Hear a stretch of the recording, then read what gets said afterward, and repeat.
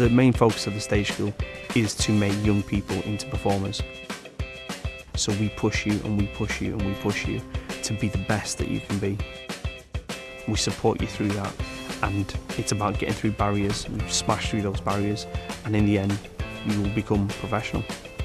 I feel like coming here, it's like dramatically increased my confidence from when I was a little kid and stuff, and I feel like through my teenage years without this, I think I wouldn't be anywhere near as confident. Young people that come to NWTAC gain an understanding of theatre from a professional side. Getting tips from professionals within the industry, so you've got Holly, dancer, Prab, and you even got Mark who does like set design, and you even got Lauren there to help as well. And it's just a lot of different advice coming from a lot of professionals who know what they're talking about.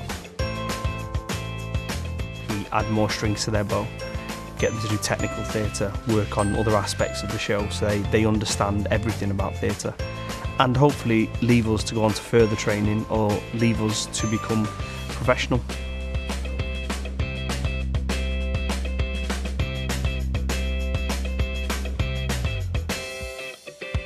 Being able to do so much hard work over like 4 or 6 weeks to churn out a show and then have everybody raving about it and loving it is quite a good feeling.